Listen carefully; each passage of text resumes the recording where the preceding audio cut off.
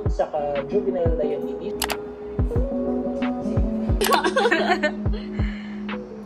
My friend's drawing. Audrey's drawing. Ito, pagi ko!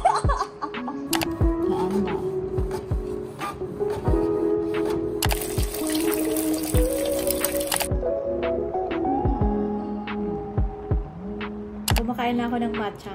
Sabi na lalaki na yung matcha. Tada! Bumili din ako. Tsaka hakaw na din.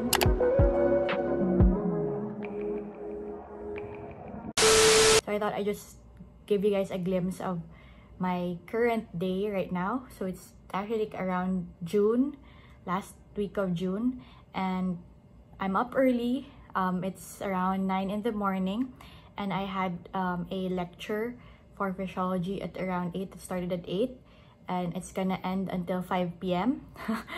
The lectures that I have are all via Zoom, and honestly, it's quite draining, but I'm learning a lot, which is really good.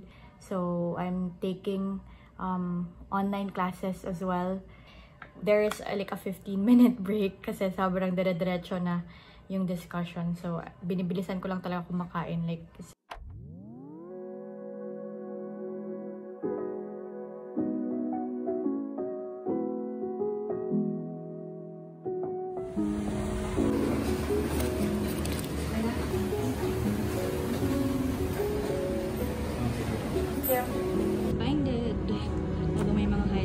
I went out today to actually just have my notes binded. Dahil nasa UP kami, of course, dumaan kami ng Manglari. Holding it back, but it keeps pulling me closer and closer to reality of you and me. And typically, I don't think I'd fall so unexpectedly for someone who's standing right in front of me. But now that you're here, I can finally see you're the one for me. 'Cause baby, you make the sunlight look like it's faded. Back to short hair. This is my hair all the time before. Hindi alam ko nagpapa-long hair. Lagi nagpapa-cut short. And now I'm back to short. I just opened the Google Calendar and this is it. Oh my god. Lord, help me. Day 3 of studying. These are my previous notes from the previous lecture that we have.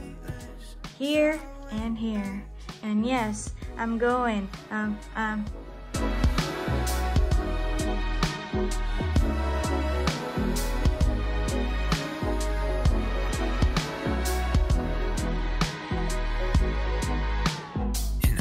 I just got home, oh my god. And bumili yung medicine kasi nga for the rash ko. Sobrang lala. And I realized ko, baliktad yung shirt ko. Like, what? So I was like out with this. I'm back na and kailangan ko na mag-aral. So sobrang minamadali ko na lang yung kain ko. If you guys watched my Shopee haul na mga stationery, I do have this. I have my washi tape. Mga must notes ganun, lagay ko sa wall para makita ko everyday at hindi ko makalimutan. One of the things that helped me a lot during my medical school years up until now is Osmosis.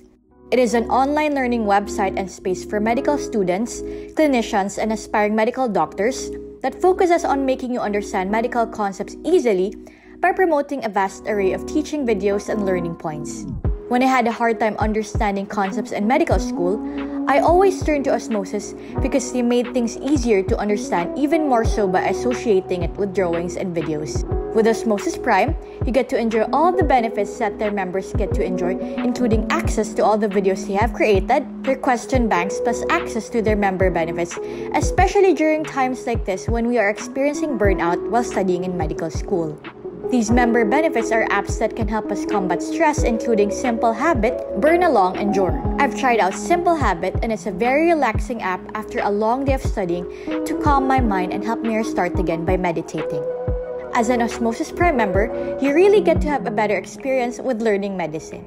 Plus, you get 3 months free of Osmosis Prime. All you have to do is subscribe to my channel and leave down a comment below on how Osmosis could help you in your medical learning. Thank you to Osmosis for sponsoring this video. Hey! Welcome to another day, another documentation. So, this is my current spot right now. Ang dami ko nang dinidikit. Kasi I've been writing here sa flashcards ko. Pero kasi parang minsan di ko na-open.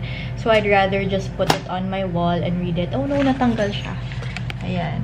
Like, you just stick it My rashes are still bad. Actually, maglag-lessen na siya actually. It's already 11:17 in the evening, but still pushing. I really want to reach my goal today until 1 AM lang, and then tutulog na ako kasi tomorrow is another day. Papasa tayo. Woohoo! Another day, another documentation. So actually, I just got home. Kinuha ko yung printer. Binaro ko kay JM. Kasi yung printer ko kasi, I have a printer, pero ang bagal niya mag-print. So, ginawa ko na lang display muna.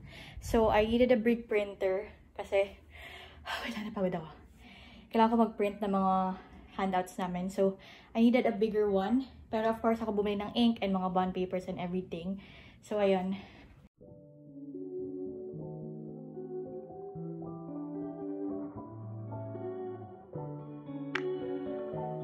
Another day, another documentation day. So, hindi po tayo mag-document the morning ko, but now that I'm eating my lunch, I have Army Navy for lunch. It's day 14. Woohoo! I probably should go now, but when I'm with you, I lose all sense of time. All sense of time.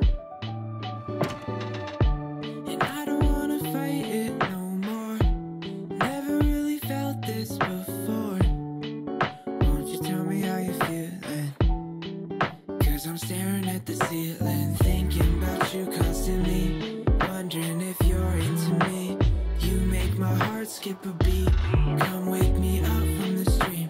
Come be my reality, reality. Yeah, my reality.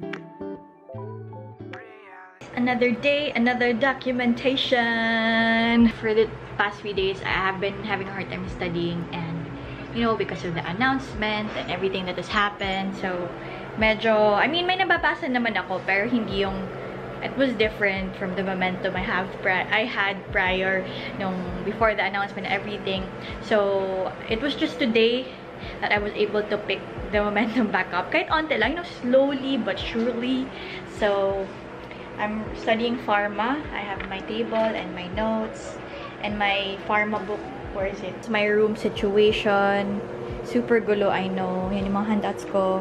Printer and everything. That's my other handouts, my books. That was probably my day, and because it's already evening and nagutom ako, I had early dinner kasi I cooked sinigang today, and I've been able to finish like 20 pages ever since the evening started, and I'm gonna continue to finish at least 50 pages. And now I'm cooking some samyang. See you tomorrow. Another day, another documentation day. So it's 6:30 AM and I'm having breakfast. I have oatmeal with some chia seeds, flax seeds, and some cocoa nibs. While I'm eating, I'm also reading. So medyo backlogs to kasi nga what happened last week na may mga announcements ganon, and we really don't know about it. We thought that he was gonna make a statement, but they didn't yet. So we really had to like catch up on all our backlog. So today's another week and we have new subjects to study. So piniprint ko now yung mga handouts. Ayan. And while printed, I'm going to study yung backlog ko kasi ayaw ko naman super daming backlog. So at least kung if ever onti na lang, diba? Another day, another documentation day. Wait, I look so funny. So, my eyes were swollen. Actually, yung lower lid ko. And I also cooked some kimchi rice. Sobrang mabilis ang luto lang. Kasi ayaw ko maubos lahat ng oras ko with cooking. So, yun lang yung lunch ko. And I'm actually studying biochem. Ayan. And it's still ongoing. And I really wanted to like document my entire day, preparing the board exam. But I really don't want to get distracted. And, just want to concentrate. Ganon. Kaya, tidbits lang talaga yung naaano ko. But so today is a Monday and we're gonna take our pre-midterm exam. Nakatapos na actually na parang Zoom session namin with our group. And so, I'm actually in my coat to simulate the actual exam. That's what we're doing. Ganito pala feeling na mag-exam tas naman. Okay, I'm gonna take the exam first. Bye! I'm